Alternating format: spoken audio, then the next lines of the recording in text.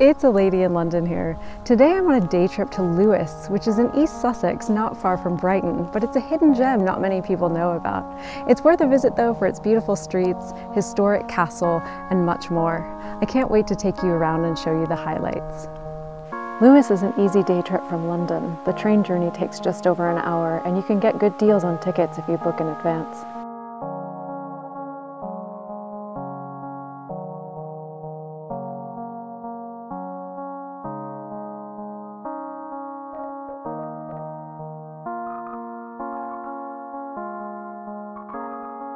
For me, the best thing to do in Lewes is explore the streets. This town is packed with history and beautiful heritage houses and facades.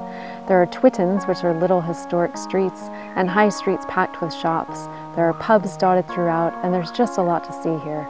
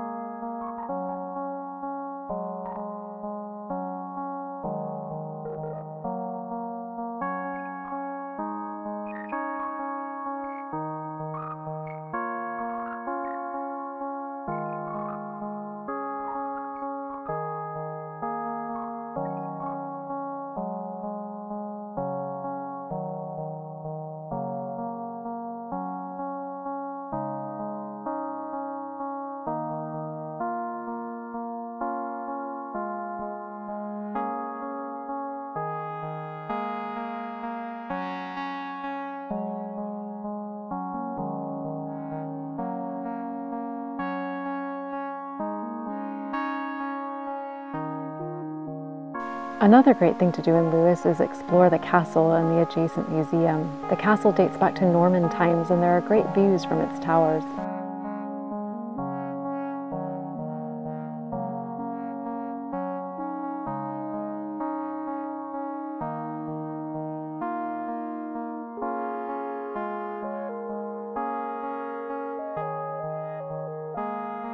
Lewes is hilly, so there are lots of great views to be seen from different points around the town. From countryside to rolling hills and town landscapes, There is a lot to love about the views here.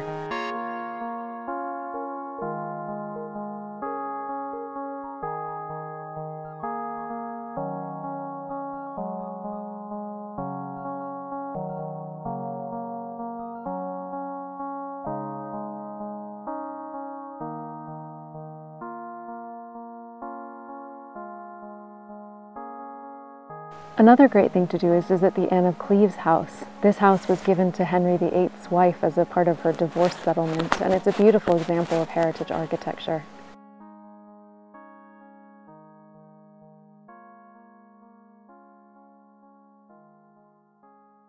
Seeing Bull House is another great thing to do in Lewes. Thomas Paine, who wrote Common Sense and other political pamphlets that inspired the American Revolution, lived here.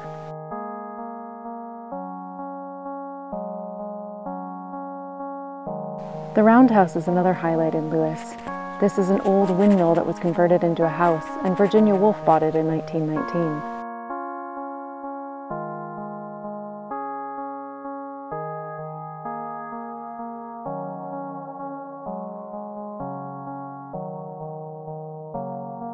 Fitzroy House is another beauty. It was designed by Sir George Gilbert Scott, who also designed the hotel by St Pancras Station in London.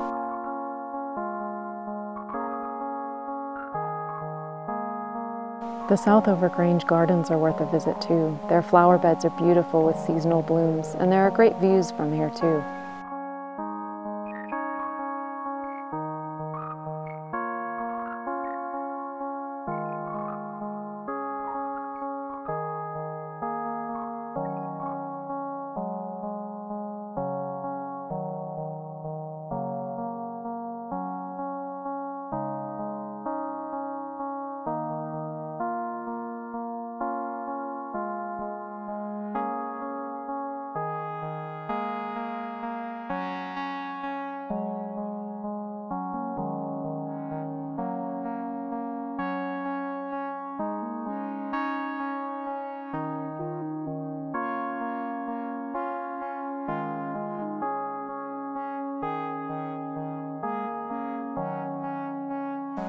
Lewes has a lot of good shops to explore as well, from home goods to antiques and all kinds of other things. There's no shortage of shops to keep you entertained. There are some great bookshops too if that's your thing.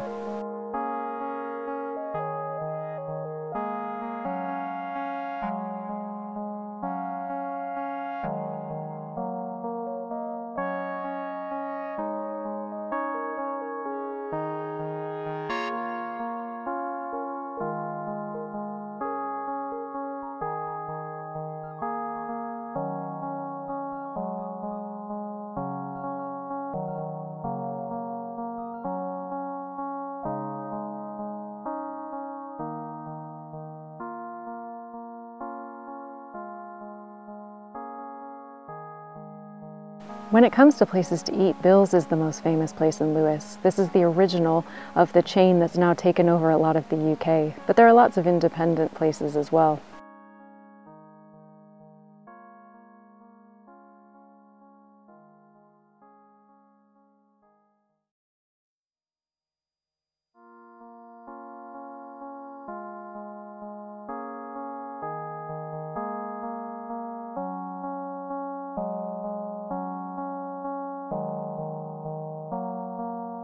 Lewes has some great historic and independent pubs as well. One of the most famous is the Lewes Arms. It's got atmospheric rooms and serves real ales, but there are lots of others throughout the town too.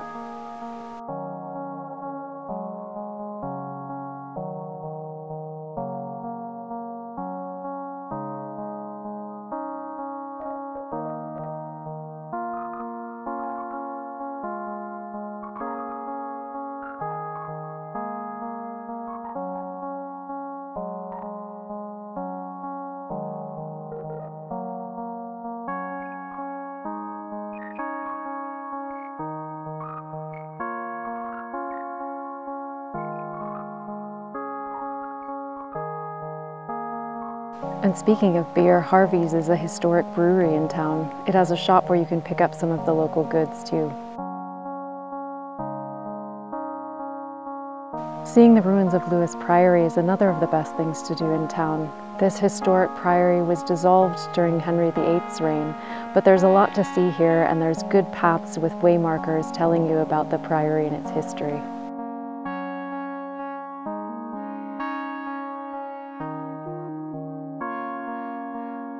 Lewes has lots of markets to explore as well, from indoor to outdoor.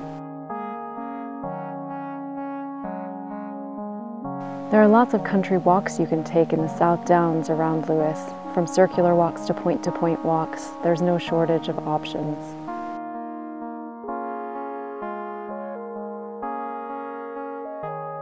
Lewes is perhaps best known for its bonfire night celebrations every year on November 5th. The whole town comes alive with them. There are great hotels in Lewes too, many of which have historic roots.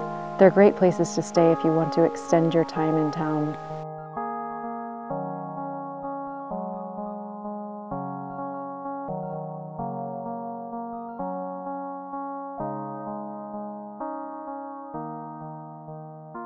Whether you stay for a day, a night, or longer, it's an easy journey back to London or wherever else you're going in the UK.